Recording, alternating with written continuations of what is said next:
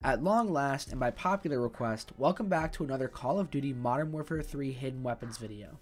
So as time marches on, the military weapons of the world are changing, and Call of Duty is being updated to include them. By far, the most highly requested for Modern Warfare 3 is the XM7 rifle. In-game, the gun is called the BAS-B Battle Rifle. It's sort of a mix between the Army's new XM7 rifle and the MCX-Spear, which is Sig Sauer's civilian version of the gun. So the main appeal of this platform in real life is how modular it is. It allows for easy customization to adapt the rifle to the combat scenario it'll be used in. We'll be showcasing a few different builds that we've found effective in different situations in Modern Warfare 3 that reflect different ways this weapon could be kitted out in real life. So the first build is inspired by the way the rifle has been kitted out in testing and combat applications so far. To make this build, you're going to want to add the 30 round mag, the Bruin Harmonic Suppressor L, the Ravage 20 heavy stock, and the SC-HM5 hybrid optic. With the extra attachment slot left over, I like to add the SC 1mW PEC laser for a more tactical look, plus it helps with aiming stability. So this attachment combination really helps with accuracy and range. This build is going to excel in medium and long range encounters. The hybrid scope also allows you to zoom in a little further,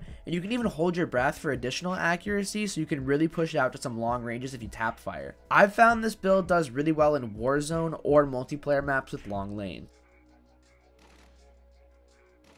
So I also made a build based on the MCX-Spear civilian version. The BAS-B is really close to it at base, so I filled my attachment slots with things that are popular with real-world operators and sports shooters. I added the 45 round mag, the L4R flash hider, the SC 1mW PEC laser sight again, the OP X9 foregrip, and the SC Lone Wolf optic. This build has great aesthetics and great handling.